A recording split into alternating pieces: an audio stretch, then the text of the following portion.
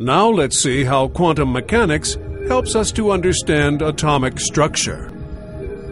Ah, Bohr and de Broglie are two of my heroes. Bohr and who? Cute, Diana. Cute. Jeeves?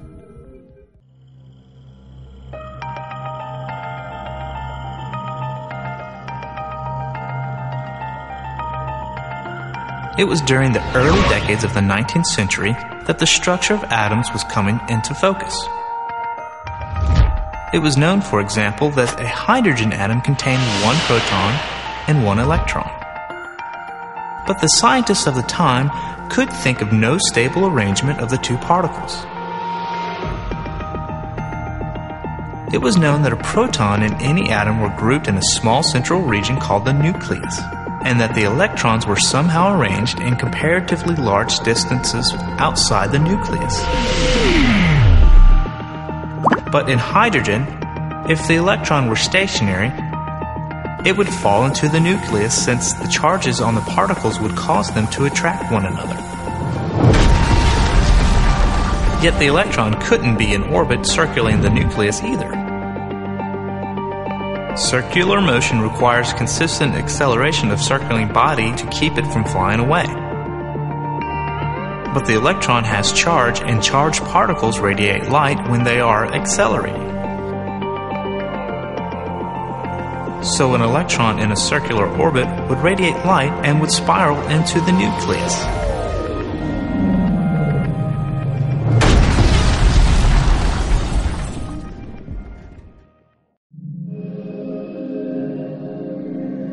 Niels Bohr proposed the first working model of the hydrogen atom. In the Bohr model, the electron circles the nucleus as if it were a planet going around the sun. And with a nod to energy quantization that Max Planck dreamed up for solving the ultraviolet catastrophe,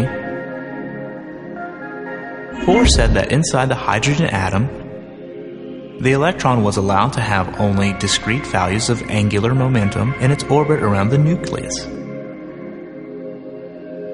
Translated, this means the electron can occupy orbits only at certain distances from the nucleus.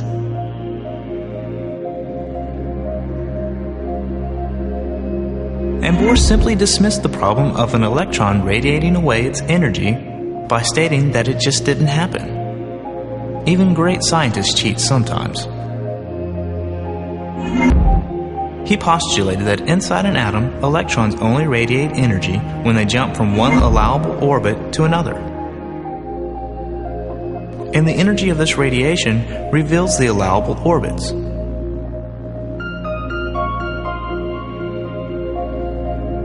The wavelengths of light absorbed by hydrogen when white light is shined upon it, as well as the wavelengths of light when it is subsequently re-radiated, had been precisely studied at the time but never explained. Here's a sample of an absorption spectrum and an emission spectrum.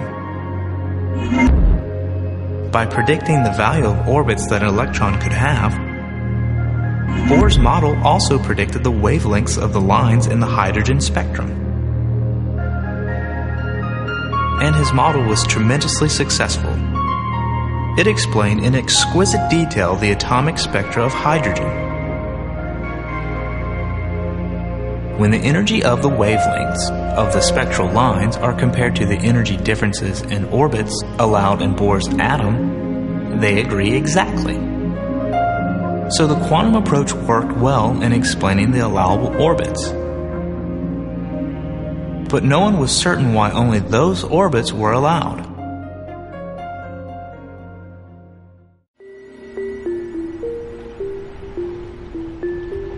In his doctoral dissertation in 1924, Louis de Broglie put forward a simple idea that significantly advanced the understanding of the extremely tiny. A quantum leap forward, you might say. Since Einstein and Planck and Compton had firmly established that light could have the characteristics of both a wave and a particle, de Broglie suggested that matter particles, protons, electrons, atoms, games, billiard balls, could sometimes act like waves. And when this idea was applied to Bohr's atom, it answered many questions. First, the allowed orbits had to be exact multiples of the wavelengths calculated for the electrons. Other orbits produced destructive interference of the waves, and soon the electrons couldn't exist there. So the circumference of the orbit must equal the wavelength, or twice the wavelength, or 3 times the wavelength, or for that matter, any multiple of the wavelength. Second, these orbits weren't really orbits in the traditional sense. These electrons didn't travel around the nucleus in a circle. Rather, they took the form of a standing wave that surrounded the nucleus entirely. The exact position and momentum of the electron particle could not be specified at any given instant.